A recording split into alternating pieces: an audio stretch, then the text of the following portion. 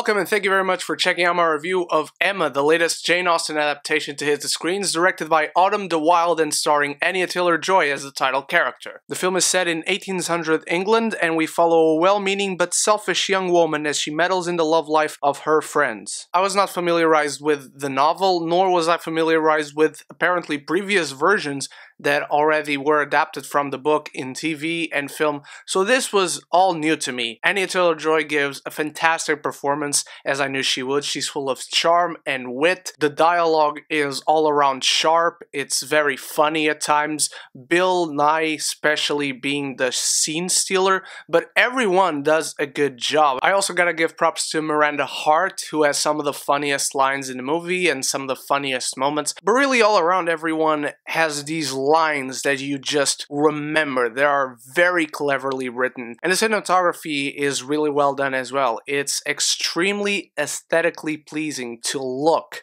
at this film throughout the entire runtime. The costume design is spectacular as well, the set design too, and unfortunately that's all around what I have to say. This is not one of those films that I really disliked, but I thought it was very jumbled. Structurally speaking, this film is very uneven. For the first half of the film, there is this bunch of miniature scenes that just jump around from character to character, and you're being introduced to a lot of characters that, as I've said, are funny and charming in their way, but you don't really get to know them, and it feels more like this film is jumping very fast, and that this would be much better adapted as a TV show, or at least a TV miniseries of like 6 episodes. It's not until Callum Turner, who is more used as a plot device than anything else in this film, it's not until he comes in that this film kind of finds room to breathe, and the second half flows much better. In terms of pacing, I really thought the first half was hard to follow. It was convoluted in what it was trying to do.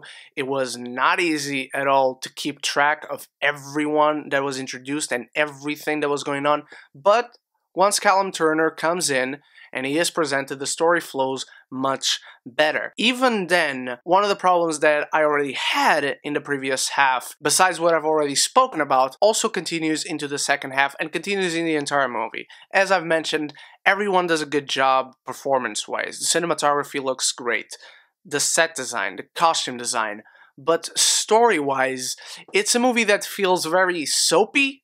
And I don't mean soap, like what you rub in your body to wash yourself.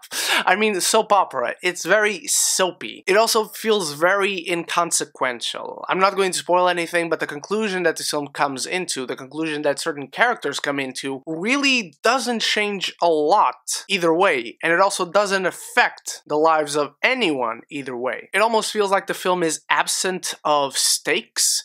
It's trying to be funny, it's trying to be charming, and that's all fine, and that works for the film.